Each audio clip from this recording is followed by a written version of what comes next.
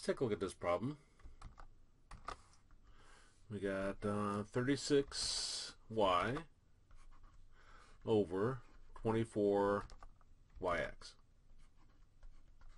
Instructions say to reduce fraction to its simplest form. Let's first look at the numbers. For 36 and 24, you think of the largest number divides into both of those, which is 12. So 24 divided by 12 gives us 2, and 36 divided by 12 gives us 3. So it gives us 3y over 2yx. And notice how we have y here and y here, so those y is going to cancel. And we end up with 3 over 2x.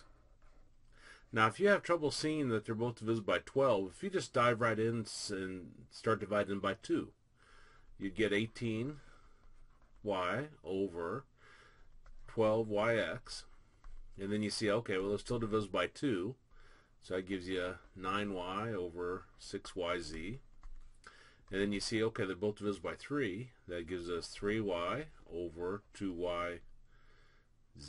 That should be x. So better go see if I can get some glasses. That should be x. Then you get 3y over 2yx. Then you can cancel the y's out. So if you just start in with reducing, you'll eventually get there, even if you have a few extra steps. The key part is that you can see what they're both divisible by in terms of numbers.